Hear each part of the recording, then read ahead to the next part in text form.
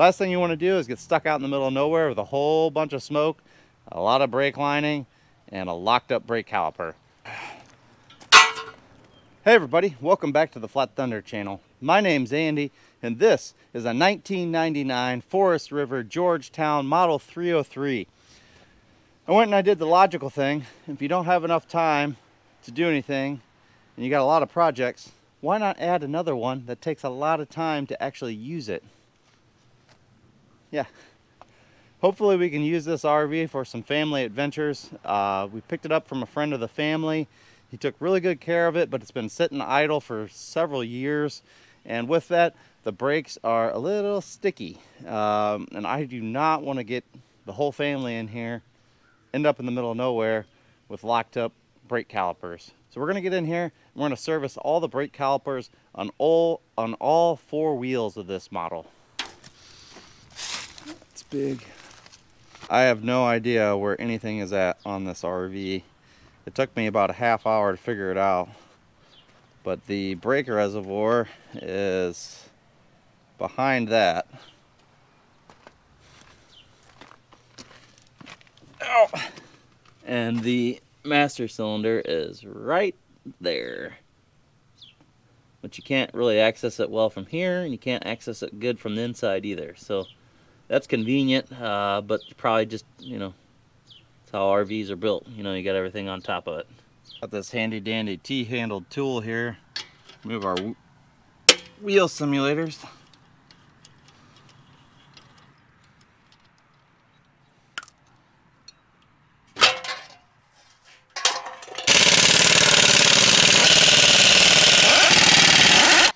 Guess we probably better get the jack in there, huh? Alright, I think our jack is a little low on oil. Time out for oil. We repaired our jack. It's just low on oil. Had to top her off.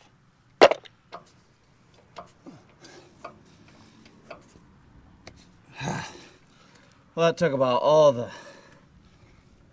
not all of it, but quite a bit. There's a lot of suspension travel here in this.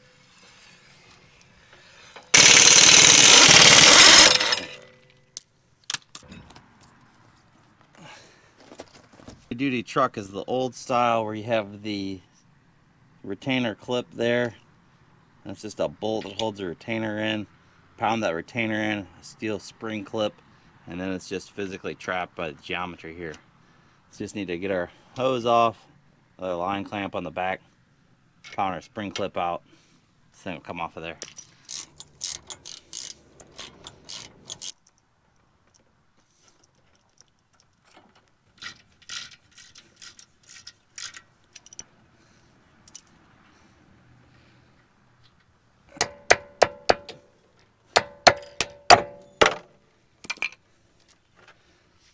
Here's the spring clip.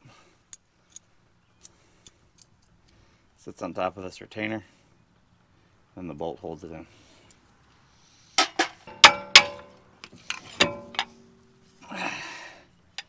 There we go.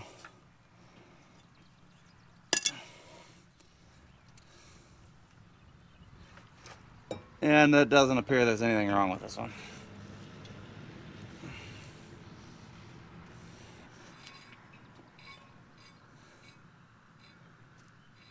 It's really good. I just use wheel bearing grease on this. A lot of people use a special silicone, high temp silicone. They have it. I don't have it. To be honest with you, I don't think I've ever used it. I don't want to get crazy with it. I just make sure the entire surface has a nice light film of grease on it. There's our new caliper, and our new pads. I don't really think there's anything wrong with the old one. The old caliper was greased nicely on the slide grooves, top and bottom. Pistons look not even dirty. Yeah, this one probably wasn't sticking. Pads even look really nice.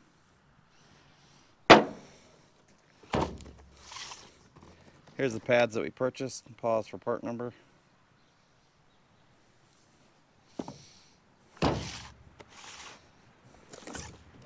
didn't open these up to see if they're the right kind yet. I hope so.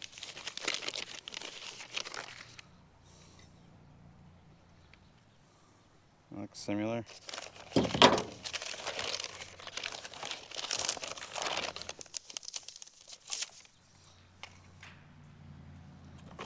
like we got a winner. Here's the caliper that we purchased. Pause for part number.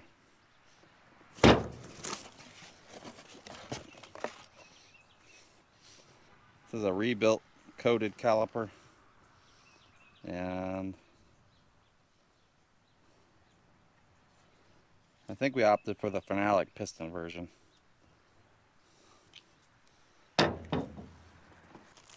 Came with a new spring clip.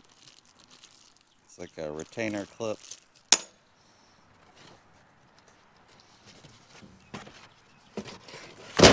Anti-chatter grease to go on the pads. Alright, let's go get the pads in, the new caliper on.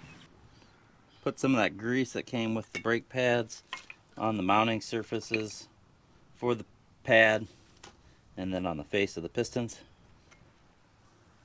One thing I forgot to mention is we did not clean when we first showed you.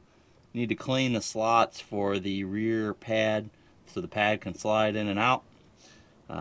This pad came with a little spring clip here that's supposed to help release the pad from the rotor. So when you push it in, it pulls it back out a little bit. That's down there. Can you see it? It's a little spring steel tab down there, and that helps create that gap there that you see. So got this pad ready to go back on. Reverse process, same as install. Just got to get her up in there and get our spring clip back in and hook up our hydraulic line.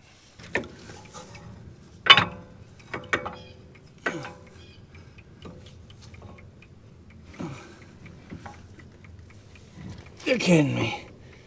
You're kidding me, right? Okay.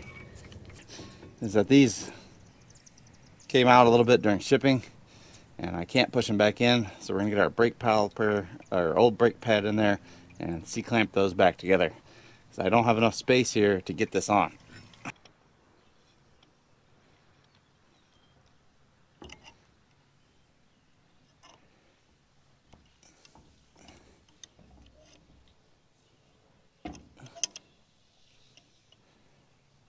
All right, let's hope that opened this space up enough to get this all on the truck.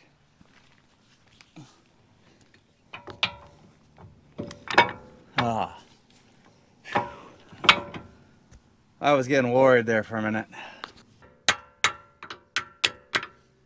I knew our retaining bolt has Loctite on it.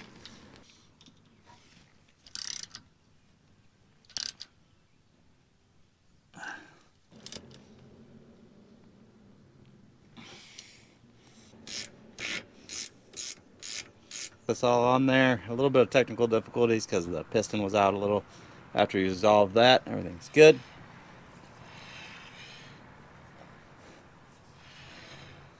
You just need to hit the rotor with a little bit of brake cleaner, and also obviously bleed it. Hopefully we figured out all the ins and outs of how we need to do this, because every other brake caliper on this motorhome is the exact same caliper. So we got 3 more to do. The back's probably going to be a little bit different and unique.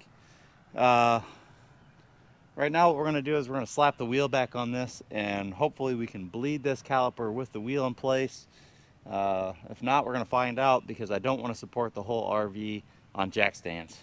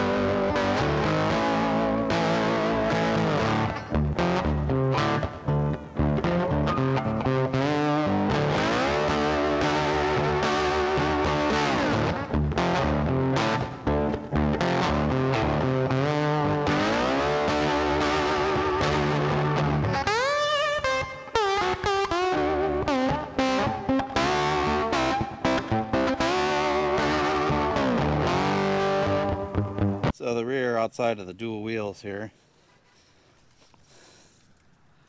does appear to have the exact same setup. We got the retainer bolt, spring clip, line on the back. This thing all come off. This one looks a little bit more crustier than the front. We got a little bit of a ridge here on the rotor. No major grooves. I don't think that'll be a problem. Hopefully not. But we're gonna get this peeled off here just like we did the front. Get the new one on. The line's different. It's got a hose from here to here. No clamp up here on the back side.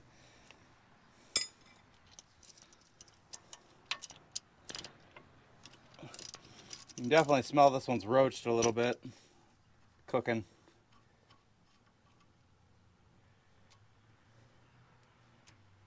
No brake fluid came out of there. Strange. Maybe it all leaked out the front.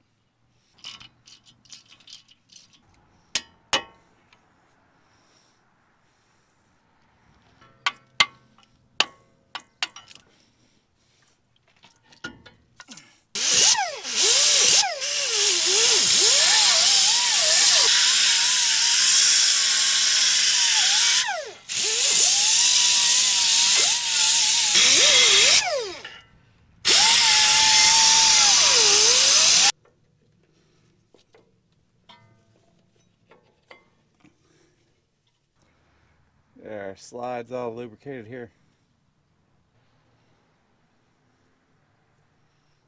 Oddly enough, this one appears to not have the spring clip. I think that's just an error, maybe.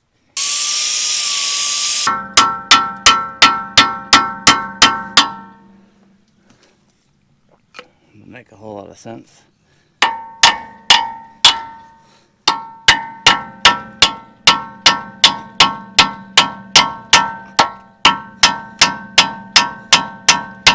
90% of the time, when everything's going smooth, you're making really good headway, you screw something up. This really doesn't fit that great.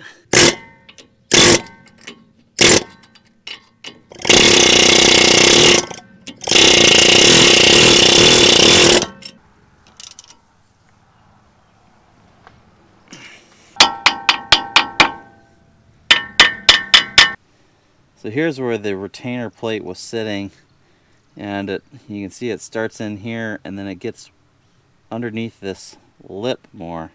It starts in here and then gets underneath this lip more as it goes across. And that's exactly what I'm seeing here.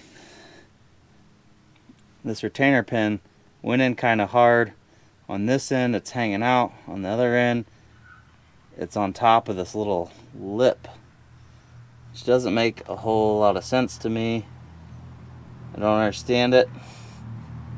So it goes from inside the lip where you'd expect it to on top of it, and it feels like it fits pretty tight. So with that, I went over to the other side, take a look at it. Here's the other side, and this plate, if you can see it in there, this has a little spring clip. Now it fits kind of similarly where it is on top of that lip, but the spring clip's in there. So the other side, the spring clip won't fit. So I just don't, something's wrong, and I really don't know how to remedy it at this point.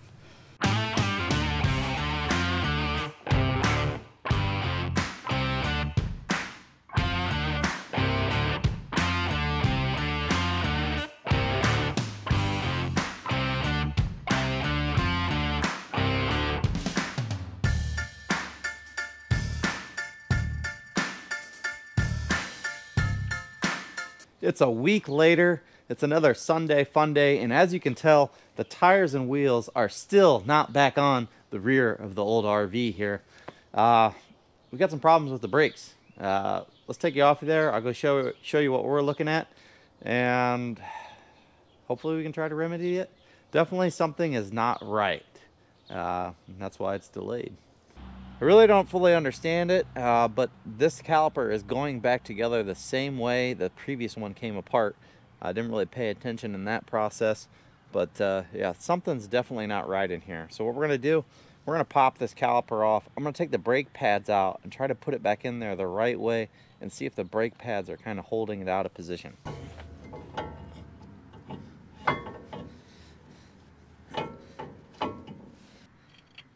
here's the problem. When you try to put this retainer in, it's supposed to have that spring clip on there, and it just fits ridiculously tight without the spring clip. Kind of a good illustration of how this is supposed to work when the pads are in there. Obviously they're not in there now, but when you apply the brakes, it's going to suck the, let's put it all the way this way. When you apply the brakes, it's going to extend the pistons in the backside and push the caliper like this, squeezing the pad against this side of the rotor and pushing the pad on the backside against the rotor. And then after you're done releasing the brakes, it's supposed to come back this way and center itself. And it moves really nice without the spring clip in there, and obviously without the brake pads in there. But there's a problem here.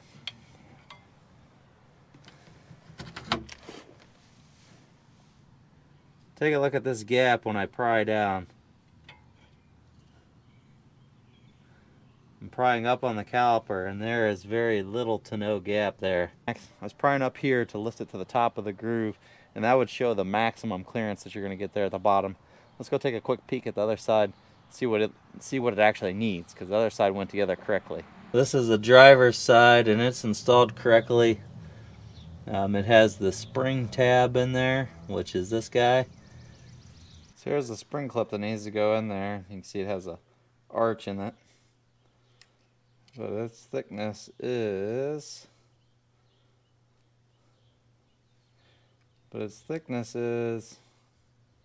90 thousandths, or basically 0.1 of an inch. So we need to get 0.1 of an inch clearance to get this thing jammed back in there. But after spending way too much time setting this up with a dial indicator to make sure our surfaces were square, the groove was square, we realized we wanted to cut the bottom, and we set it up to cut the top. So we're going to do the logical thing, and we're going to cut the top and hope we can just slide the whole caliper up further with that. So if we want this part to go that way, it looks like we need to go down here and up there. So maybe equal parts in both directions instead of just this face. So if we were going to cut it down here like we wanted to, I was just going to cut this face. But since we're shoving it up, I'm going to have to go down and up. So whatever we go down here, we need to go over this way as well. We'll call that 0 on the height.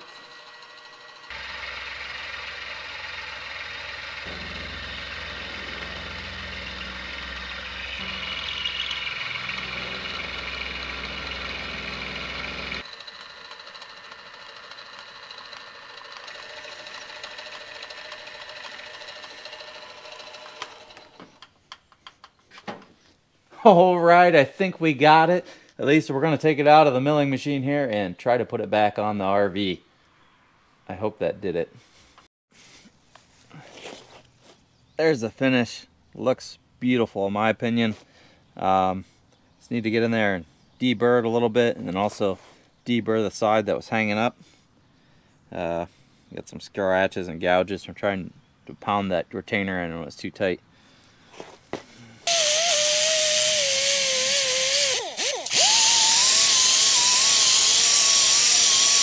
Get her re-greased up here. There we go, moment of truth.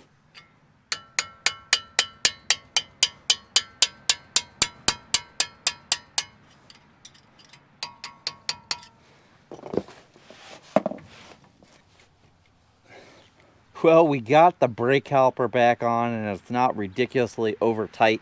We got the spring clip back in the way it's supposed to be. I think what's happening is the bracketry that holds the caliper, something I believe is twisted or skewed or damaged, and it's creating that space for the caliper to fit to be too tight. Obviously making it so you couldn't put the spring clip in there. We milled it out, we got it to fit. Maybe could have went just a shade less. That last 8 thousandths, 5 to 8 thousandths, I probably should have skipped that step, but I'm not that great at setup, so I think once we bleed this out, everything will be okay. In my opinion, it's a lot better than it was before, because if it doesn't center, it's not going to work right. It's just going to freeze itself in one spot, and really you're just pushing on one side of the caliper, or you're tying up and overheating, which that's what was happening previously. She was overheating and tying up, so this is going to be way better. We had a hard time finding the master cylinder, but we did locate it earlier in the video. It is underneath the driver's side front tire, and I still don't know how they want you to fill this thing effectively. We're going to try to access it from the doghouse inside and out here to see what the best method is. But if you come in here on the driver's side, there she's hiding right there. Now I already wiped the top off. You want to make sure you do that before you pop the top on these things so you don't get a bunch of dirt in there.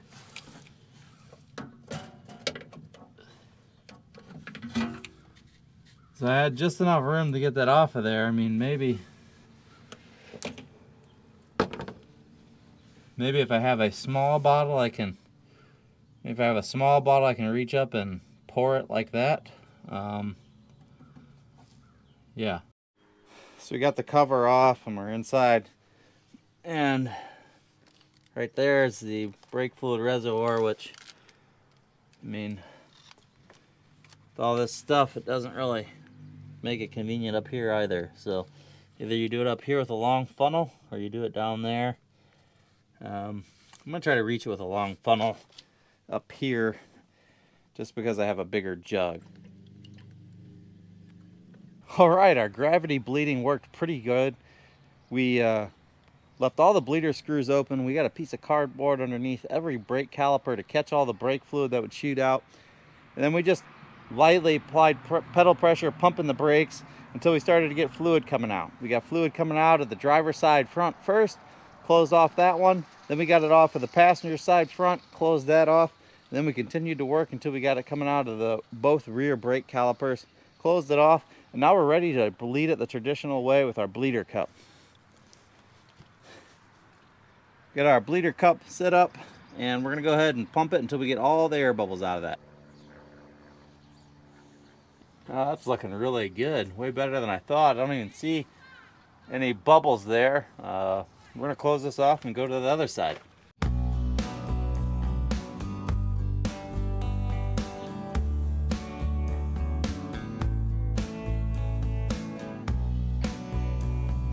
We finally got all the brake bleeding done.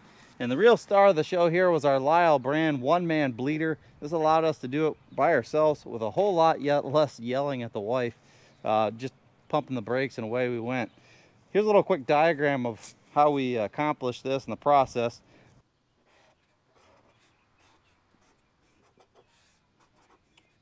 We started off gravity bleeding all the brakes and manually pumping the brakes with all the bleeder screws open until we got brake fluid coming out.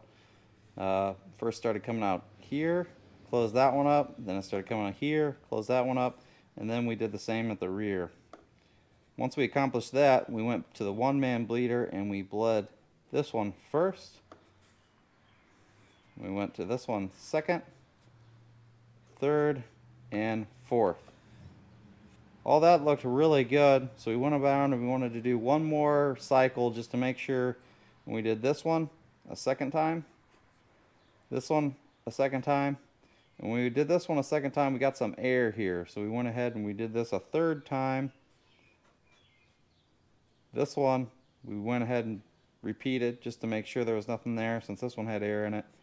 We went back around and wrapped up the front for the second time. So essentially, if you will, both front brake calipers required 2 bleedings with the one-man bleeder, and the rear we had 3 each on the rear calipers. Should be good to go. I've been marked. I don't normally do this, but after beating the wheels and tires off of that semi chassis because it was stuck on the hub pilot, I really don't want to have to do this to this RV. So we got her all slathered up real nice with never sees. Yeah, silver animal. Let's get our wheels and tires back on there.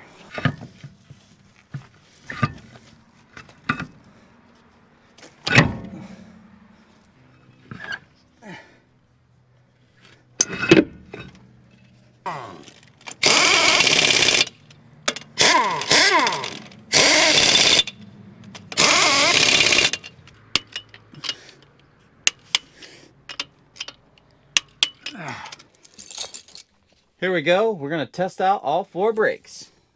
Hopefully she stops. The key in the hole.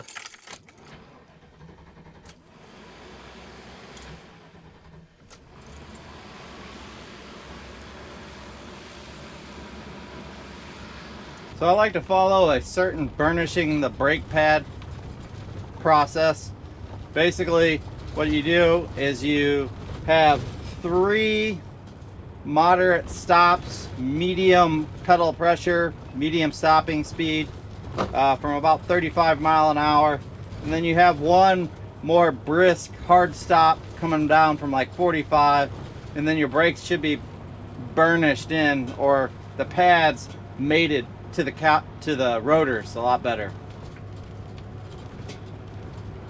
So here we go. We're going to do our first medium pace stop from 35.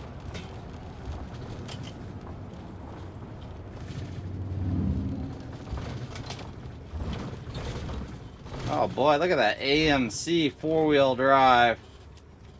Need one of those. It's our sale. Alright, that's our first one.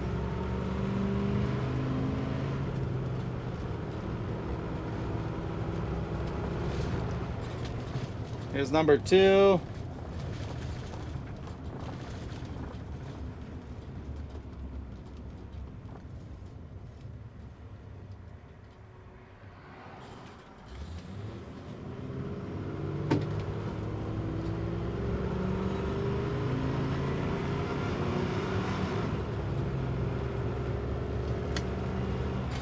Here's number 3.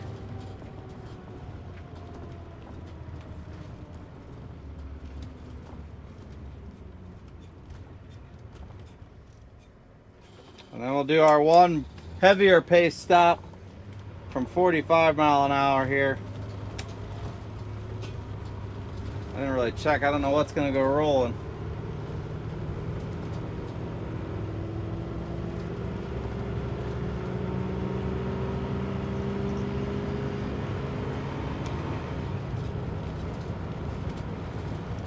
Here we go.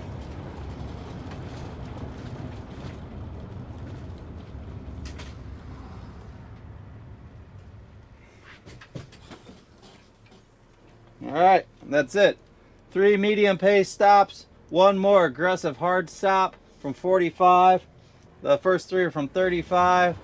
We should be good to go. What you don't want to do is you don't want to drag your brakes. Made it back in the driveway. That was quite the adventure. Everything went smooth, but the whole problem with the brake caliper mounting over here on the passenger rear side really delayed things. We could have had this done last weekend, but that kind of derailed the whole thing. If you like this video, don't forget to give me a thumbs up. Leave your questions and comments in that section below, and don't forget to punch that subscribe button your way out. This is our first RV/camping experience. And once we get this thing fixed up, we're going to try to take it out and use it. But we have no idea. So if there's certain things that first-timers need to know that you don't know, that are like, oh, wow, don't do that, drop down in the comments section. Help your old pal Andy out.